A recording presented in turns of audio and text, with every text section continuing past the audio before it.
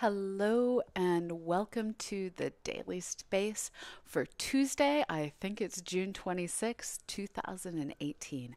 As always, I am your host. Well, not as always, as often happens, I am your host, Dr. Pamela Gay. I am coming to you from our CosmoQuest offices, and I am here to put science in your brain. So we do have a bunch of interesting results coming out today. Before we get started, I'd like to let you know there's a lot of different things going on this channel. Every Monday through Friday, we bring you the Daily Space for about 15 minutes. We give you a quick roundup of all that is new in astronomy and space science.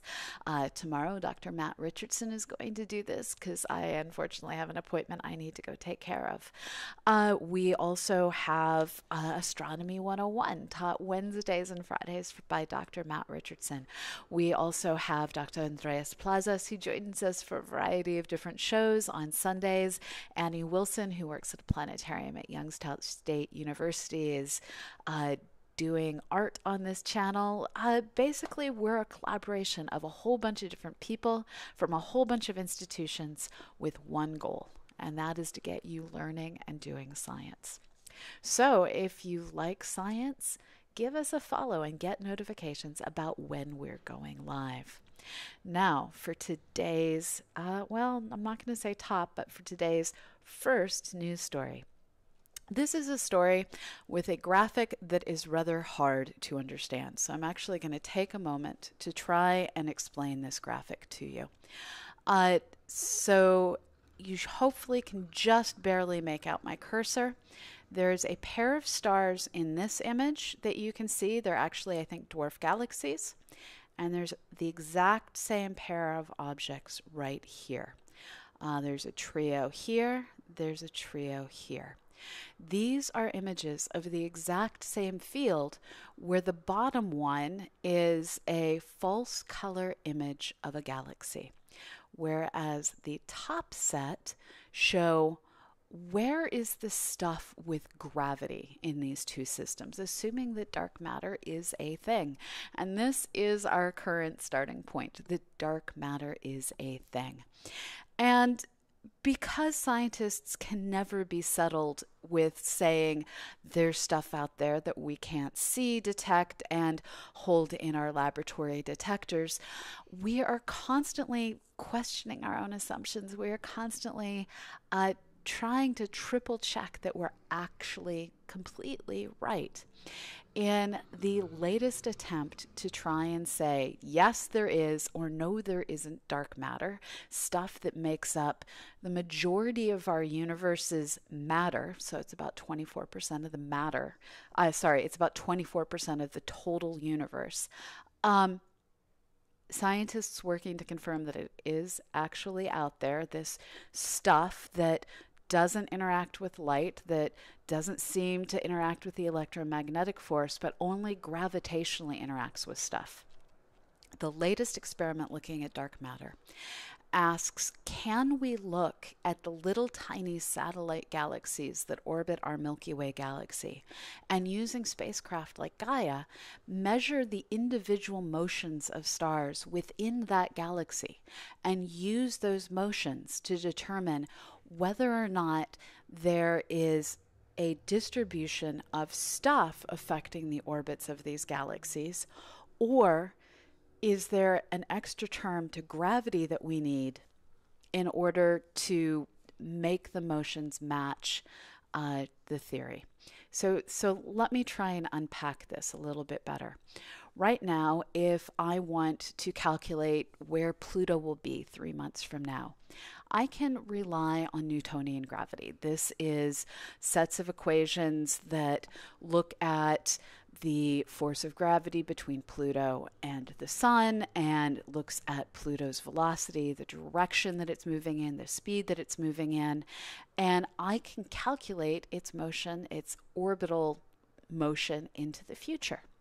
Now, if I instead want to look at little Mercury, which is snuggled in right next to the Sun, I have to use relativistic astronomy and take into account that, well, in some high gravity regions, there's extra terms to gravity that are necessary to accurately predict where Mercury will be 3 months from now.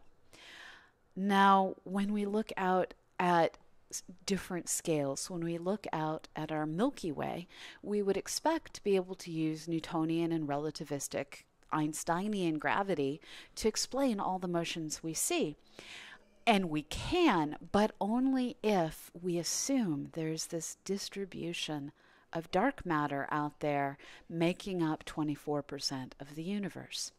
Now, since we required relativity to explain Mercury, there's people who often ask, do we need another additional term instead of dark matter to explain what's out there? And we have experiments that look at how our background objects, distorted by gravity between us and them. Gravity bends light the same way gravity bends the path of a falling object. So if there's a bunch of invisible matter between us and distant galaxies, that matter is going to distort what we see.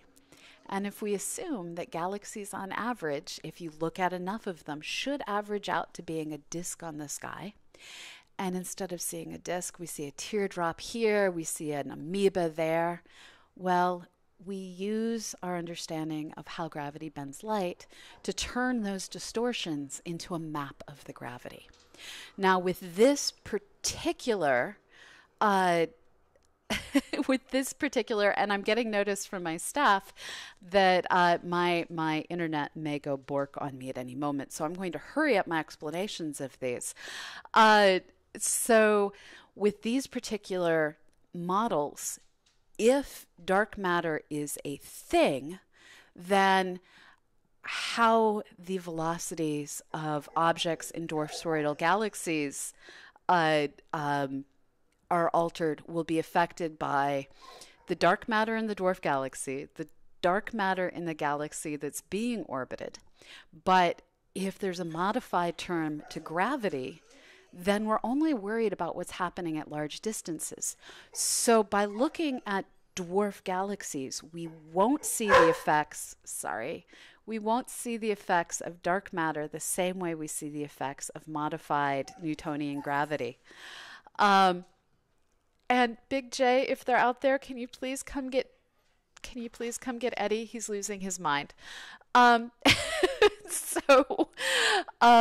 We have new models. And what's awesome about these new models is they make predictions. They predict that with Gaia, we will be able to measure the radial velocity of individual stars in dwarf galaxies and use those measurements to eliminate the possibility of dark matter and say there is a modified term to gravity, or to say, with one more peg of evidence, yes, there is dark matter, and here is how we measured it. So, sorry for the interrupting dog, and hopefully we won't have too much interrupting charter. So moving on, this time to another one of our favorite observatories, we have new results coming to us from ALMA. And this is work that was done by a team of European scientists who used ALMA to look at TMC 1A. This is a star with a license plate name that is in the process of forming. It is still pulling in matter from its solar nebula. It is still working on, getting to its final mass. But while the star is still undergoing formation, astronomers have looked at the disk of material around it and realized that before that star is even finished forming, the planets have already begun to form. The reason that they can see this is they looked at the disk, and if large molecules, the beginning stuff that becomes asteroids, or planetesimals is a better term, the planetesimals that will slowly merge together over time to form planets, when they looked at the gas and dust, if those planetesimals weren't already forming, they would have been able to see carbon monoxide. Because they don't see that gas, they know that the light from that gas must be blocked. And the thing that is doing that blocking is the stuff that will eventually become planets. So sometimes the things and the stuff really matter. In this case, the thing they're looking for is the carbon monoxide, and the stuff that's blocking it is future planets that will be orbiting this license planet star. We may lose connections. Hold on, I'm getting notice from my staff in the other room. Oh, we've been having bad internet in the office, and of course, Charter showed up just during this episode. We're about to lose internet. So, final story of the day, and I will take your questions on my phone in chat. Final story of the day is scientists are working to put together a guidebook to, well, how you go looking for alien life. So soon you can stick this guidebook on your shelf. It is coming to us from a team that includes scientists at Riverside University in California, and they define the gaseous biosignatures we should look for in atmospheres, the differences in how planets will reflect light based on different civilizations existing on the surface of planets, and how planets will appear to change over time because there is life on the surface. So stay tuned to get this new guide, your guide to finding alien life, the kind of thing I never thought I'd be purchasing. Anyways, that is a shortened version of today's Daily Space because someone is going to upgrade my internet. I will stick around in the chat for questions. And as always, as often happens, I am Dr. Pamela Gay.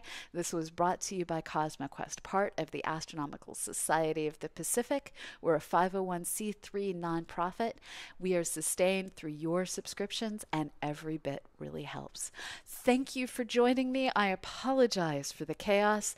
Hopefully things will go a little bit smoother tomorrow when the Daily Space is back, brought to you by host Dr. Matt Richardson, who will be following straight after the Daily Space with tomorrow's Astro 101. So thank you, and wherever you are in the world, have a fabulous morning, evening, or afternoon. And remember, look up. Bye-bye.